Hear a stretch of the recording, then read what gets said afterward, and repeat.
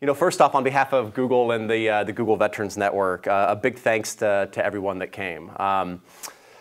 We're in an interesting company that's full of perks. I will argue that in my personal experience, this Authors At series ranks towards the top. You just look at the flow of just like pure intellectual horsepower that kind of flows through and shares their perspective on a topic that they're just wildly experienced in, and I think it's a rare opportunity. And so, as I look at what we're going to talk about today and who we're going to talk about it with, this is again of the Authors At. This even is towards the top of my personal list, both in terms of the person that's communicating the message and the topic that we're going to discuss. A few kind of logistical things to start. First off is my personal introduction is I'm Ben Boyd. I work with the Google Veterans Network here. I'm also in a sales role on the Google for Work team. And for those that in the room that don't know, and for those that are going to be watching later, a little intro to what the Google Veterans Network is. Google's a company that is interested in bringing the whole person to work. For those that served, a very big part of who you are is that experience. And today we're a community of about 1,000 people. That's split between direct veterans and people that are supporters and those that are just interested in kind of the topics that get surfaced. But at the end of the day, it's something that for those that are involved is a huge value add, and kind of the reach of Google into as a supporter of kind of the larger veteran efforts is something that I think is worth bringing to light here. Second, in terms of like structure for today, we're gonna have a bit of a conversation. I wanna start real quick by giving you a bit of an intro on Elliot. All I can say is that it's an absolute privilege, right?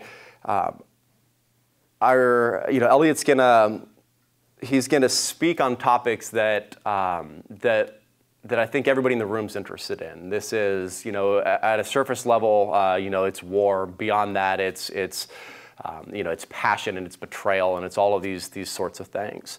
But when you hear a message, it's important to know who's communicating that message. And I think, when it comes to Elliot's experience, it's worth going over a couple of things. 5 deployments between Iraq and Afghanistan. His Iraq deployment was during the heaviest fighting that we had in Fallujah. His Afghanistan deployment was on the special operations side in pursuit of the most priority targets that we had in that country. And I think that just presence there and participation in that effort is worthy of praise, right? But in true form, you're going to see a trend here. Elliot continues to kind of go above and beyond this. Elliot has a silver star and a bronze star with the V device. And so what that means in civilian speak is that not only has he kind of faced the toughest environments and scenarios that you're going to find overseas, but he did it in a way that that supersedes the expectation of how one would deal with them. And I think what we can pull from that is, one, there is deep expertise when it comes to what life on the ground in countries such as Iraq and Afghanistan is, and two, that as a country as a whole, we're in debt, and there's a deep gratitude for that sort of background. As he transitioned out of that, I think Elliot's going to have this brand of just a serial contributor, right? He holds an advanced degree from Tufts. He was selected as a White House Fellow. He's a member of the Council of Foreign Relations. He has committed himself to writing, and his publications and his work has appeared in just, you name the first-class publication, the New Yorker, the Atlantic, the Wall Street Journal, to name a few, and he's there. And so, as we transition from the intro of the person to the intro of the book and what we're here to speak of today, I think that the Green on Blue is, if you haven't read it yet, I'll encourage you to pick up a copy as you make your exit. But the story of a young Afghan orphan and the circumstances of the environment that he's a part of, and this is one that is just in this case a war. as a personal veteran, I think there is, what I've noticed as the transition out is that everybody's interested in it, but few have an opportunity to really directly relate. And so we reach for things that might give you an opportunity to kind of better understand what the environment and the circumstances were. And I think what we have here and what we'll touch on later and what he'll read from in a moment is just that. So with that said, we'll get to some talking, and let's give him a round of applause and welcome Elliot.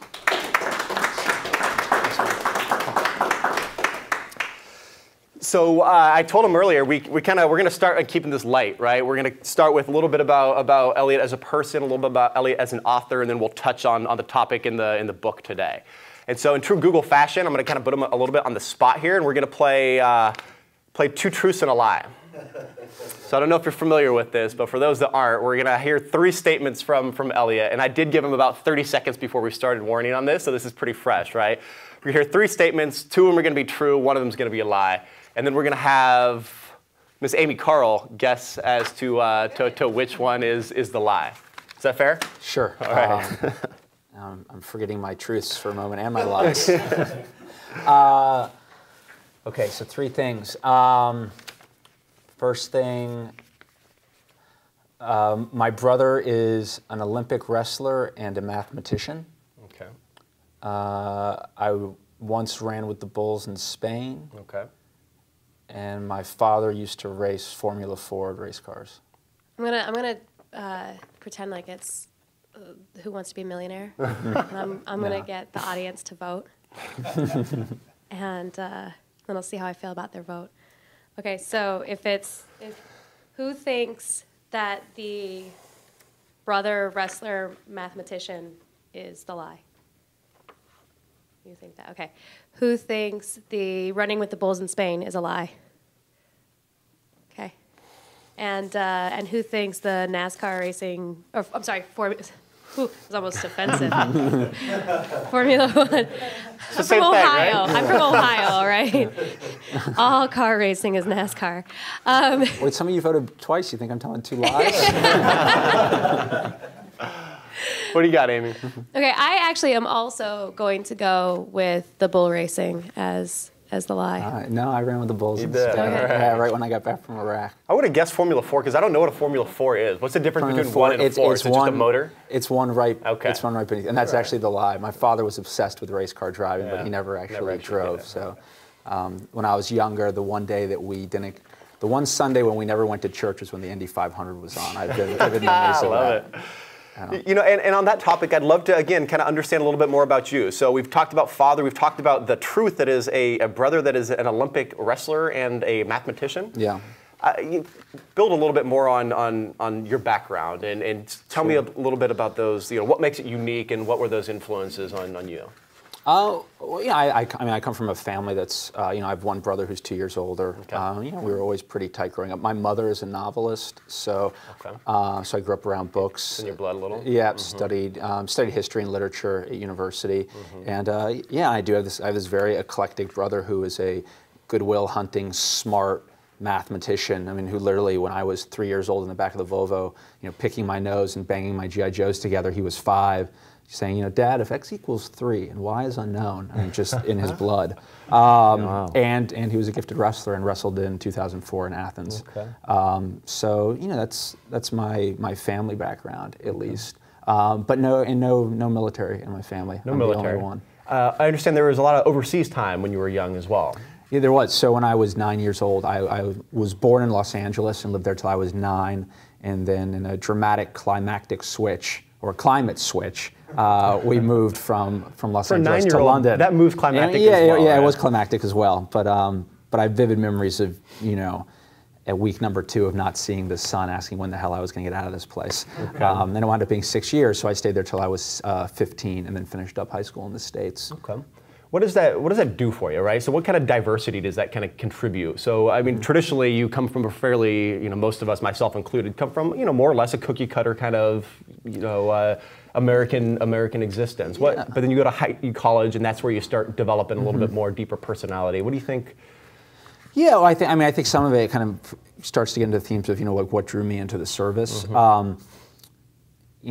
London is not that much different. I mean, if you want to go like one culture over, it's about the closest you can obviously get to being an American, aside from going to Canada, and that's up for debate. But and you know, and I think about it a lot now because I live in Istanbul, so I have 2 small children.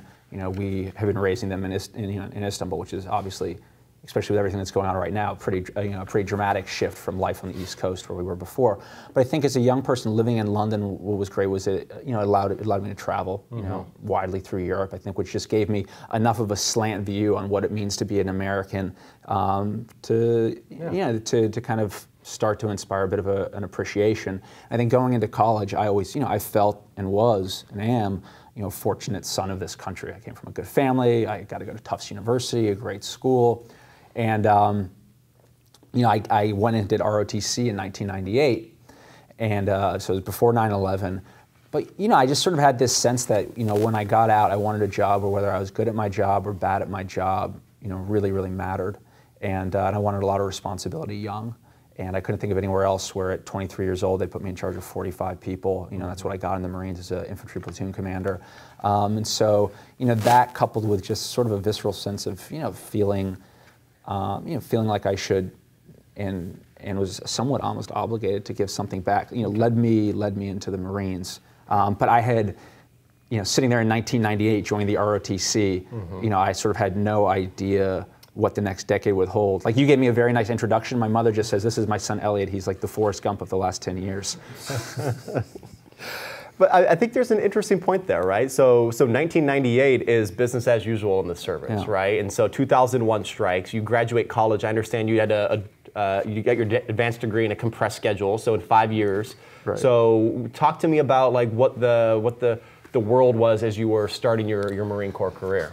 Sure. I remember viscerally when 9/11 happened, and I was about a year out from potentially graduating college, although I wound up doing a dual bachelor's master's degree. I remember, going into my senior ROTC instructor and saying, I'm thinking about just leaving school early, kind of very dramatically, and him being like, sit down, whippersnapper, this thing's going to go on for a long time. You should probably get your college degree.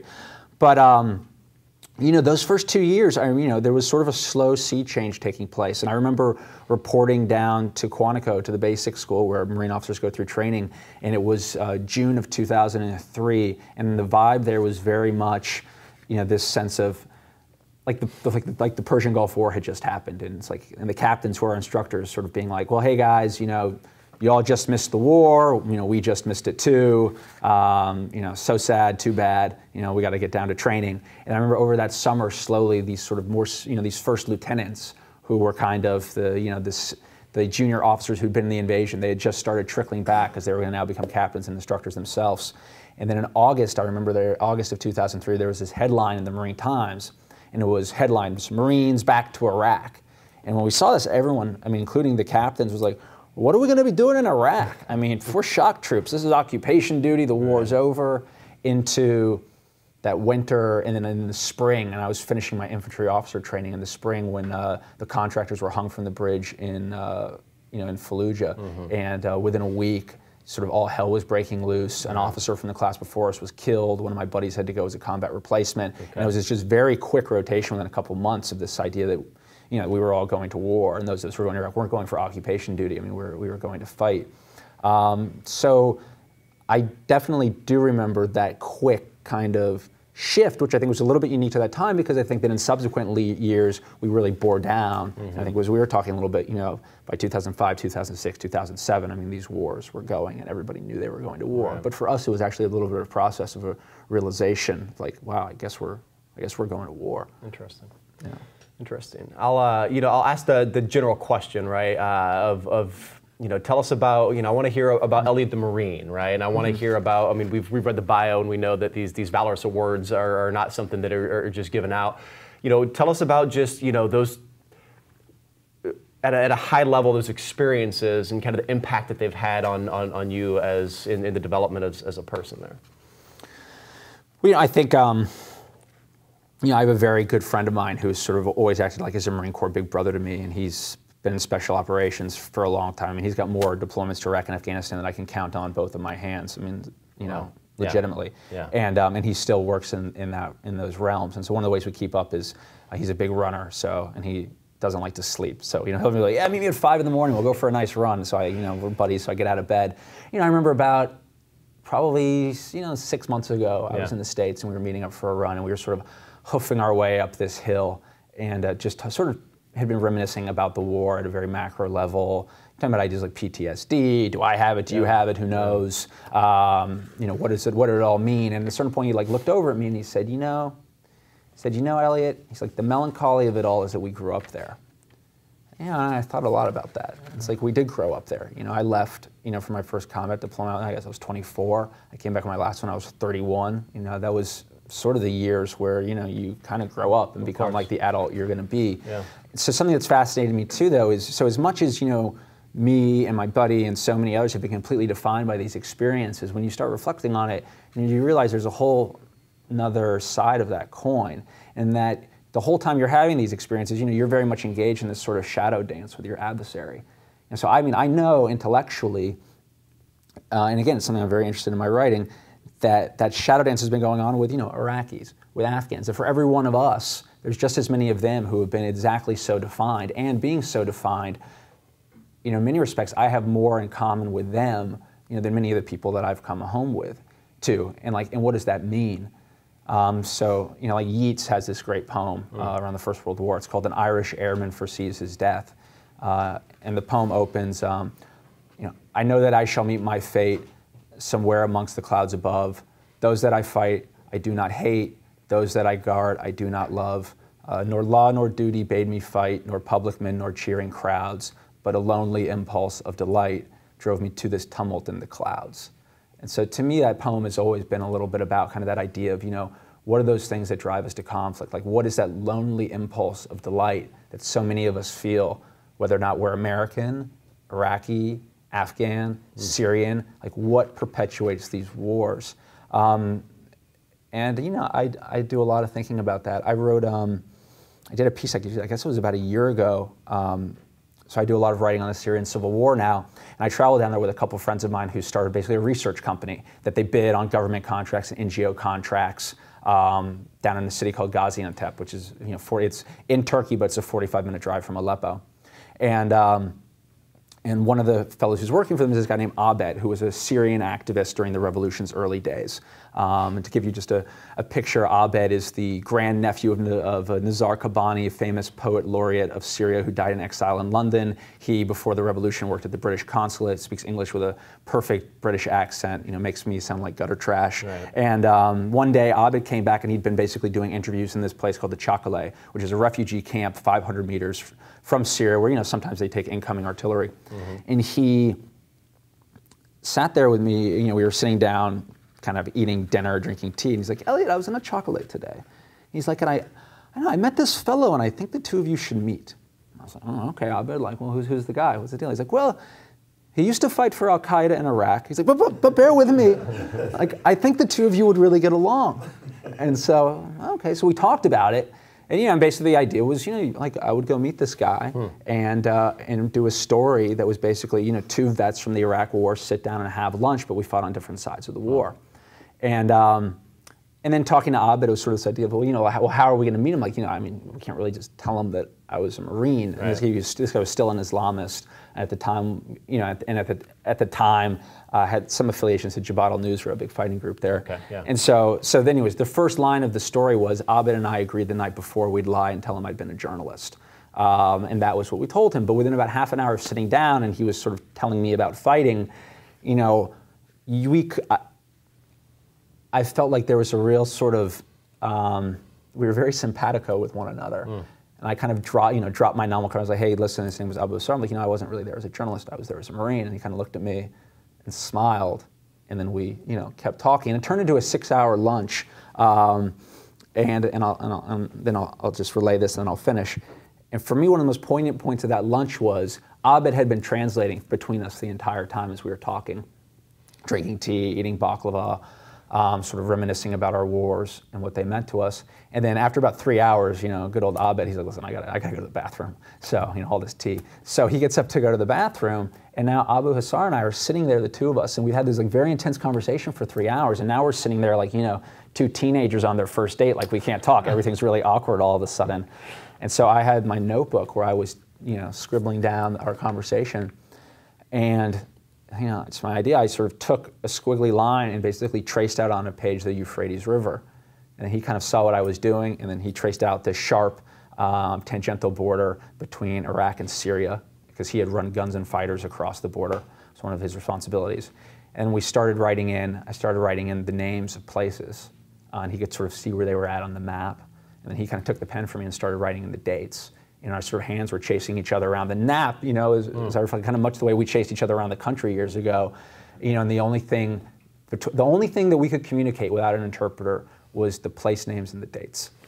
And we wrote those dates down to see if we'd fought in the same place at the same time, and hadn't. So interesting. Yeah. I want to transition to we've talked about the upbringing and then the service experience, and let's talk about you as an author a little bit. So you transition out of the service. You've got a stint as a White House fellow. I'm sure you're writing throughout. What was that kind of conversation? What was that decision point that said, "Hey, this is me. I want to go all in"? Sure. I always knew that I was going to write. Again, it was something that I grew up around. Even from early days in the service, I felt like, I'm likely going to write something about this someday, but I could never really get at the material. It was still going on. I didn't have any type of feeling of closure with it. And actually, my last deployment in Afghanistan in 2011, I'd made the decision that I was going to come home. It almost sounds trite to frame it in this way, but literally 2 days later, I started writing the first scene that I ever really kind of took, sort of, fictionalizing what I thought would be the beginnings of a story. And that was 2 days. So for me, it was actually, I didn't know what would enable the writing to begin, but it was this hard decision I made that, the war is over for me now. Okay. And once I made that decision, I think I had the mental space to start trying to, to render it, and other things in fiction. But I think even if I hadn't been writing about the war, if I'd been writing about, guys hanging out in Brooklyn or whatever, right. I wouldn't have been able to do while I was in the military. My emotional space was too occupied by that experience. What is some of the process of writing? I see you're in Istanbul. I see like a balcony over the Bosporus and a cup of chai. Is this something that is like just consumes you? Are you a like lock yourself in a room and write, or slow and steady sort of approach here? Well, I'm definitely like cup of chai. Looking at the Bosporus is always nice if you can if you can figure that out. I think everyone has a different process. Yeah. For me, once I have an idea, I'm definitely kind of a grinder. It's probably the military side of me. But if I'm working on a new project and it's going well and I know where it's going, I write about 1,000 words a day. That's kind of what I try to hit. And then if I'm revising, I sort of set intermediary goals. I'm going to revise these 30 pages today. And again, you have to sort of have a lead on something that you're working on. But for me, it's very much, I don't sort of work in spurts of of inspiration. Yeah. And I actually know few successful writers who do. Most will tell you. It's very workmanlike. Bit of a grind, huh? Bit of a grind, and when you're getting to the end, and you're sitting there with a manuscript. When I'm at the final stages of a manuscript, I lock myself in a quiet room, and I read it out loud to myself with a pencil. And I do that multiple times to sort of get the rhythm right, the sentences right. Okay. So yeah, it's any mentors that kind of stick out to you here? Sure, I've had great mentors. My mother, who's a novelist. Of course. I remember from a very young age sitting on her sofa as she sort of tore apart my, 6th grade papers. But that matters. Teachers matter. I had a couple phenomenal English teachers in high school, and then later on, as you surround yourself with with other writers who inspire you. When I was in college, my freshman creative writing teacher was Andre Dubus, who wrote The House of Sand and Fog. Okay. If you're familiar with that book, it was made into a film. I remember him, he was actually finishing that novel when he was sort of adjuncting at Tufts and working carpentry jobs on the side. I remember he would come in, just exhausted, sawdust still on his jeans. I'm like, all right, well, what are we talking about today, guys? And, and then like 2 years later, he was sort of this internationally acclaimed author with a movie. Right. And for me, it was always fun to just know that I had a window of him when he was working hard, because so much of it is, it's struggle. It's a lot of struggle, as you're working through your material and trying to get it out there in the world. Okay. Yeah. Well, great. I want to give enough time to talk green on blue. So maybe I can just kind of pass it to you for a few minutes and maybe an intro to the idea in the book, and then I would love to hear a passage if you're willing to share. Sure. Well, I mean, the title Green on Blue refers to the insider attacks in Afghanistan. So green is sort of military short speak for friendly troops, i.e. the Afghan soldiers, and blue for American soldiers. So a green on blue attack is when an Afghan soldier takes his weapon and shoots his advisor, and we've seen that as a trend. But in the novel, it really sort of acts as a metaphor, this idea of what happens when the cause that you fight for threatens to destroy you. So I'm just going to read just from the beginning so you guys can get a sense for what the book feels like, and this is basically the opening page. Many would call me a dishonest man, but I've always kept faith with myself. There is an honesty in that, I think. I am Ali's brother. We are from a village that no longer exists, and our family was not large or prosperous. The war that came after the Russians, but before the Americans, killed our parents. Of them, I have only dim memories. There is my father's Kalashnikov hidden in a woodpile by the door. Him cleaning it, working oiled rags on its parts, and the smell of gunmetal, and feeling safe. There is my mother's secret, the one she shared with me. Once a month, she'd count out my father's earnings from fighting in the mountains or farming. She'd send me and Ali from our village, Sperkai, to the large bazaar in Orgun, a 2-day walk. The Orgun bazaar sold everything, fine cooking oils and spices, candles to light our home, and fabrics to repair our clothes. My mother always entrusted me with a special purchase. Before we left, she would press an extra coin in my hand, one she'd stolen from my father. Among the crowded stalls of the bazaar, I would slip away from my brother's watchful eye and buy her a pack of cigarettes, a vice forbidden to a woman.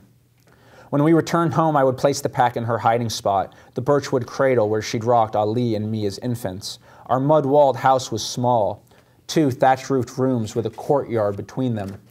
The cradle was kept in the room I shared with Ali. My mother would never get rid of the cradle. It was the one thing that was truly hers. At night, after we returned from the bazaar, she'd sneak into our room, her small, sandaled feet gliding across the carpets that lined the dirt floor. Her hand would cup a candle, its smothered light casting shadows on her young face, aging her. Her eyes, one brown and the other green, a miracle or defect of birth, shifted about the room. Carefully, she would lean over the cradle as she'd done before taking us to nurse. She would run her fingers between the blankets that once swaddled my brother and me, and, finding the pack I'd left her, she'd step into the courtyard. And I'd fall back asleep to the faint smell of her tobacco just past my door. This secret made me feel close to my mother. In the years since, I've wondered why she entrusted me with it. At times, I've thought it was because I was her favorite. But this isn't why. The truth is, she recognized in me her own ability to deceive. So, that's the opening of the novel. Mm-hmm. And the whole book is told in the first person from the perspective of Aziz, who you hear there. This is him as a young Afghan boy, and the trajectory of the novel basically follows him as he goes off to fight with an Afghan militia. It's always difficult to sort of say where a book begins because so much of the process of writing a novel is you're really groping in the dark for the story. So oftentimes what starts as the beginning winds up as the middle winds up as the end winds up as the beginning. But for me in writing the book too, there's sort of like, I'll just share an anecdote that I will keep coming back to. As been mentioned, when I was in Afghanistan, I served exclusively in special operations and as an advisor to Afghan troops. So in many respects, my war buddies were a few Americans, but many of them were Afghans. So these weren't guys that I, when the war was over, would rarely ever see again. But we'd done all the things people have always done when they fight together. We'd fought together, mourned friends together, we'd bled together, but trapped as they were in that country's elliptical conflict, they weren't a bunch of guys I could, friend on Facebook, go get beers with at the local VFW for a quarter or call long distance. So really for me, the novel was an effort to render their world kind of as a last act of friendship. And for me, it was also a way to reckon with the loss of that friendship. But when I think about kind of, what that war was like, I have to come back to this one story, which was, one of the guys I advised was this guy named Isak. And Isak was this, Tajik tribal guy in Paktika province, which is right on the border with South Waziristan and Pakistan, really sort of a remote bad place. Isak had worked here for about 10 years. And we lived on a fire base that was basically about 3 football fields up in the high desert. Right. And about once every 2 weeks, we would have what was very grandly termed our operational planning meeting. But what it really involved was me sort of bebopping across the fire base into Isak's little hooch, which was this sort of plywood hut. And I'd walk into his hooch, and in his hooch there'd be, I remember he had this lumpy sofa in the corner that he was always sort of reclining on, and I would kind of flop down next to him on the lumpy sofa. There'd be a little plywood table in front of us, and he'd go to his dresser, and he'd pull out a pack of smokes, get a pot of chai, sit it on the dresser, and we'd sit back, the two of us kind of leaning there, and we'd look up at the far wall, and on the far wall there were 2 things. There was a map, and there was a calendar. So Isak would, sort of cigarette in hand, would get up to the map, and he'd look at it, and he'd say, I'd say, all right, Isak, what do you think we should do for the next couple weeks? And looking at the map, he would sort of sit there, and he'd look up at one of the villages right on the border, and he'd say, Mr. Elliot, we could go up to Rawa-Kare. There's always very good hunting up in Rawa-Kare. So I'd say, all right. We'd get in the trucks, load them up, 12 vehicles, about 120, 130 Afghans. We'd drive up to Rawa-Kare over a couple of days. 50-50 chance we would get into a gunfight up there. We'd come back down. We would, clean up the trucks for a day, fix them up, give the guys a day off. Inevitably, I would come back in for the operational planning meeting. 2 weeks would have passed. I'd sit down on the lumpy sofa with Isak. Same thing, pack of smokes, pot of chai, Isak up at the map. I'd be like, all right, Isak, hey, it was a great op up in Rawa-Kare. What are you thinking about next? I mean, you know the ground better than anyone. You've been here 10 years. And he'd look at the map, stroke his chin, and say, well, next village south. Mr. Elliot, we could go to Mangrate. There's always very good hunting in Mangrate. We do the same thing, load up the trucks, head up to Mangrate. And the conversation between us was never one where it was like, Mr. Elliot, if we go to Rawa-Kare, then we hit them in Mangrate. We can run one last operation in Malakshey, seal the border shut. The war will be over. I can go back to my crops. You can go get your Master of Fine Arts, write that novel you keep talking about. It was not that type of war. So what type of war was it? Mm-hmm. For me, one of the ambitions of the novel is to try to show that paradigm that existed in Afghanistan. The one that existed for Isak, that kept his war being fought for every reason but the ending of it, for a war that's been going on for 30 years, but also the paradigm for us that's kept us at war for 15 years. Because as much as Isak was going village to village and had, in many respects, more in common with a beat cop than with like a General Eisenhower figure, sort of so did I in a lot of ways. I wasn't sitting there saying, hey, Isak, how are we going to win the war in Paktika province? I at that point was a guy who worked in special operations. I've been doing this work for years. It's what defined me. I wanted to be on the deployments where sort of the action was thickest. That assured my promotion, okay. And that was sort of my incentive structure. So for me, a real ambition of the book is to try to show that as truly as I could, mm-hmm. and then let the reader determine what they think of it. Part of what I pulled out was you. And you alluded to in the book where you superimpose this American way of life and its mm-hmm. timeline and its discipline and it's these results, X results by Y date, mm-hmm. and then you drop that on top of this kind of beat cop mentality and this mm-hmm. very low level way of life approach to it, as opposed to let's get something we can tag as a win and depart. I'd love to know what kind of on a couple of different levels maybe, and we'll start with the American citizens' interpretation of the Afghan community and population and partner mm-hmm. network. I would love to hear your thoughts on what you hope the American citizen can pull out of this after reading in terms of their understanding of the Afghan community. Yeah, again, I hope that it sort of is able to render the war as the Afghans saw it. As I mentioned, people behave according to their incentive structure. So for a fellow like Isak, if the war ended, it wouldn't actually be great for Isak. Mm-hmm. All of his stature was derived by his position in his tribe and his community as the head of one of these militias. So in many respects, everything I said is that wars their economies build out around wars. Mm-hmm. And I don't necessarily mean like financial economies exclusively, although that can often be part of it, but economies in terms of where people stand socially, people's careers, and they build out on both sides. And I think for us, one of the things I'm hoping that, a reader might take away from the book, and I think, in fiction and through story, oftentimes, it's, I don't think good work necessarily provides pedantic answers. I think it just frames questions in ways that are honest and gives the reader enough generous space to start asking themselves those questions. So the questions, I think, in many respects, one of the questions the book gets at is, why does a war go on for 30 years? Why does it go on for 15 years? Why are these wars? Do they go on in a way, and why are they being fought for every reason but the ending of them? Is that because we just can't get to that final, peace treaty where we've achieved our objectives, or is it because these wars are starting to feed themselves? And if they are starting to feed themselves, what is the economy that's creating that? And just trying to show that. And in many respects, the paradigm that exists in the book is one I saw play out, in Afghanistan many times over in different, in different provinces, villages, districts. Interesting. Have you shared it with any Afghans? Yeah, I had a few of my readers who were Afghans, folks I knew in Kabul who who were checking it. There's a lot of Afghan slang in it to sort of make sure that I had gotten that all right, Pashto slang. There are folks who, frankly, their English is not as a level where they're like really appreciating literary fiction. They can kind of get by on it. I would say the first Afghan reader who read it, who was someone who was a literary person, was Khaled Hosseini, who read it to blurb it. So we were glad when he liked the book. Okay. I'm interested in kind of on this topic of feedback that you've had since. Do you feel like you have accomplished the objectives that you set out to in terms of just posing those tough questions? Do you feel like in retrospect you would course correct in any way? You mean like rewrite the book? In terms of kind of how in terms of really getting at how you would pull those. Yeah, those questions. I sort of hate to to frame it in terms of like there's an objective to be achieved. Because, Right. It's art. Like you're telling story.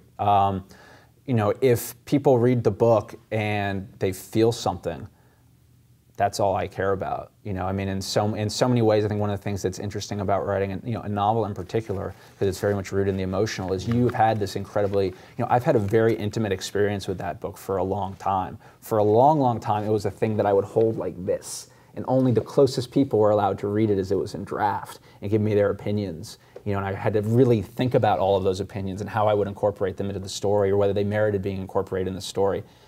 And then the book comes out and you throw it out to the world, and everybody can read it, and everybody can have their opinion. And people see things in the book that you didn't even know were in the book. And it makes you think about, because so much of these stories get written by your subconscious. Again,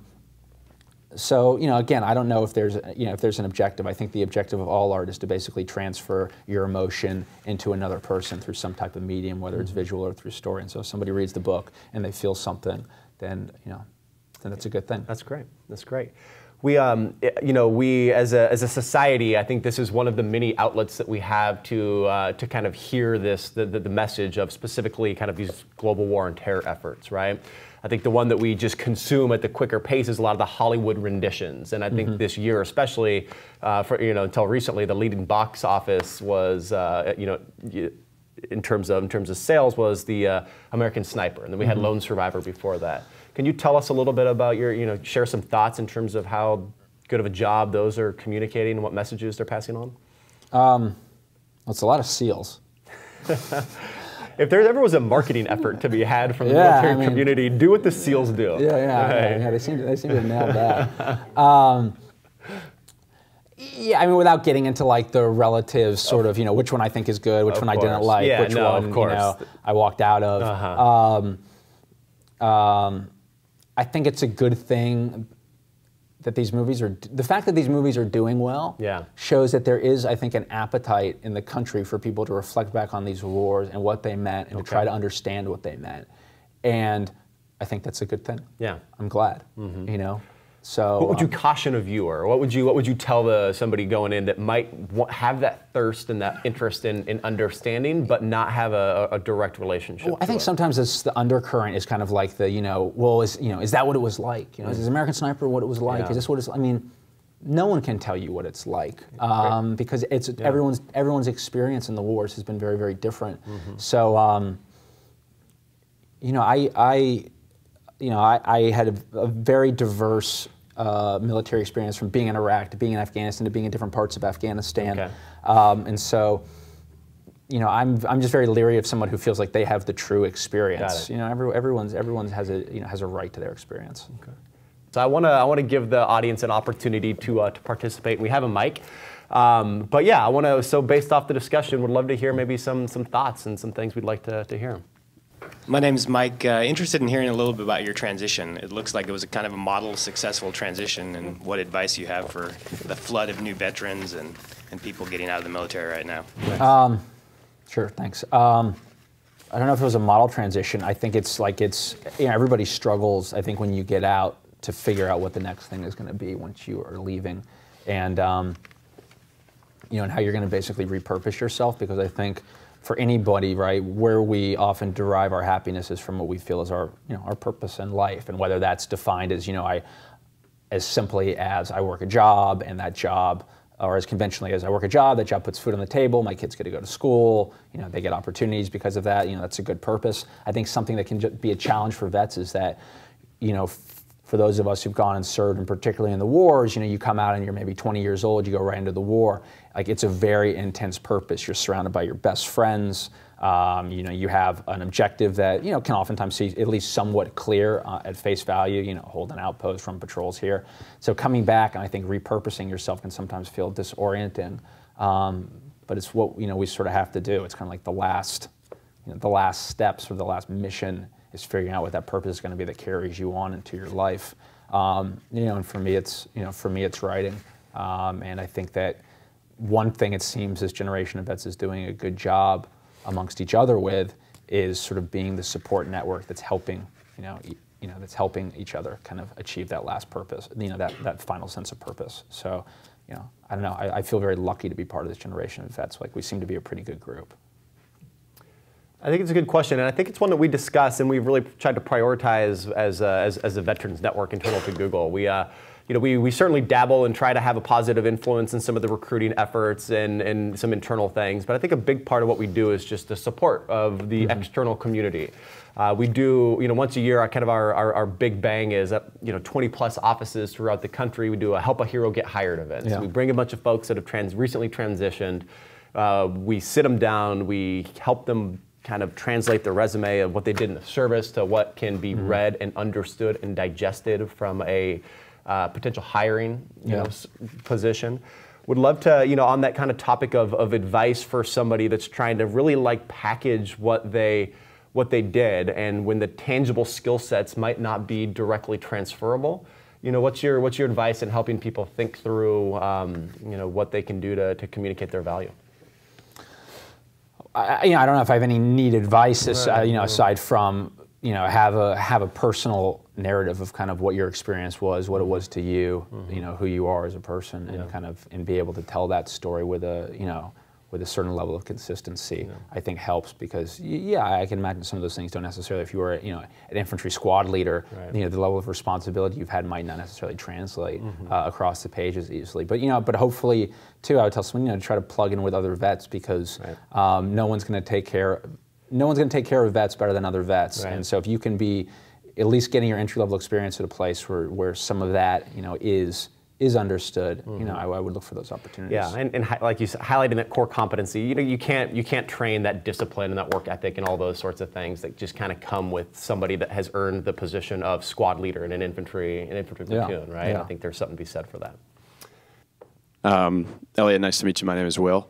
I haven't served, but I have family members and friends that have. If you had the microphone at our company-wide meeting later this afternoon that's broadcast to 50,000 Googlers across the world, I'm curious, what would be the 2 or 3 things that you would want people that live in a relatively comfortable environment, as you can see here, to think about, whether it's about the experience you had or misperceptions that 99% of the country has who's not enlisted, or issues with Veterans Affairs, but what would be the 2 or 3 bullet points that you would want to communicate to a wide audience?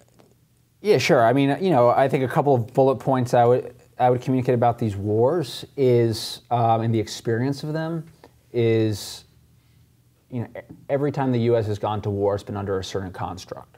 So the Second World War was a national mobilization funded by war bonds. The Vietnam War was a war typified by sort of, the draft and conscription. These wars have been fought with an all-volunteer military and funded largely through deficit spending. And that construct we put in place has made it so unless you are in the military, you don't really feel the war. and it's led to a system where we have wars that can perpetuate. You know, there's a discussion right now, a debate, you know, about whether or not we're going to be putting troops back into Iraq to fight ISIS. And for most people, it's a debate that's completely ancillary to their personal lives because, you know, if you're not affiliated with the military, you know, you don't have to feel that pain. And I don't know, if that's the new framework, we're probably going to have wars that go on a lot longer. We probably won't feel the wars in the same way. Is that the type of country we want to live in? Is that how we think we want to be projecting ourselves abroad? I'm not going to sit here and claim to necessarily have that answer, but I think it's something that's going on beneath the surface that, you know, many Americans might not be recognizing is how we've sort of transformed. And, you know, and how we project force says a lot about us as a country. And it's a conversation I think that's worth having. So I don't know if that was 2 or 3 sharp PowerPoint bullets, but it's something I think about a lot. We can get 2 more before the meeting this afternoon. Okay, good. Well, yeah, you let me know. All right. Well, great. So I'm gonna kind of pose the final question and open it back up to you to cover anything that you think we might not have touched on that you think the book could be a good vehicle to communicate. Oh, I hate that question. What do we have? That's what we're throwing. What we haven't talked about. You know, I believe in books. I think books matter. I think as much as the world has gone more to YouTube and has gone to film and gone to other things. I think that books matter, and I think that there's a lot of great literature that has come out about these wars. And that I know is coming out on the horizon, and you know, I hope people read it, and I feel like they are, and I think that's a good thing, Great. And that's happened kind of, you know, for each generation. Elliot, sir, much Yeah, appreciated. no, thanks, Absolute pleasure. Yeah, Thank pleasure. You.